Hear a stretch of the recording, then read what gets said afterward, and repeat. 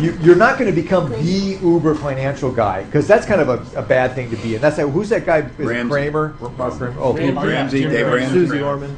Well, actually, I was going to mention Suze. I thought it was Suze. Is it Suze? Suze Orman. Suze Orman is someone to think about, because she sticks very closely to. I'm not saying you should go into her niche, because she has a very financial / emotional niche. Her favorite part of her program is, should I buy it or should I not? Right? And she gives essentially yes or no answers, and then berates them or compliments them. Usually berates them. And it's mainly into women, probably. But she knows where her wheelhouse is. So you have 1,500 customers that you either know something about or you know nothing about.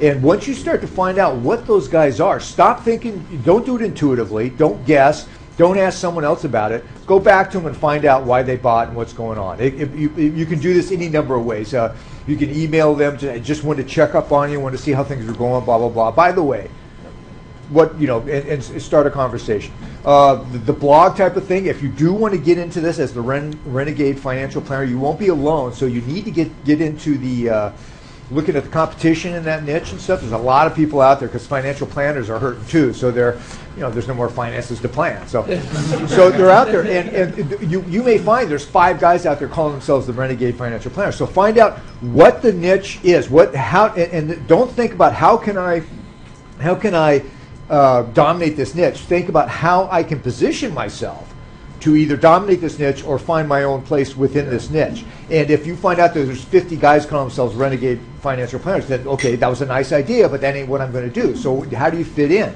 So you start, and by doing that, it's just all this other planning starts popping in your head.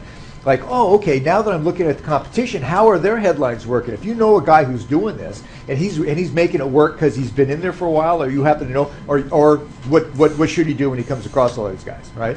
You buy their stuff, and you find out how they're responding to it. And actually, a lot of times I tell people to just call their office. If they have an office call, and whoever picks up the phone, ask them, say, hey, how are you guys doing with this ad on the web?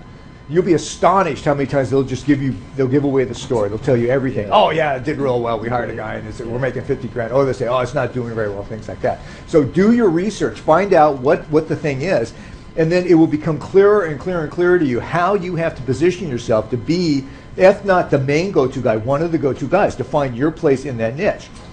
And then everything we talked about, like doing the blog and all that stuff just starts to naturally be the next step.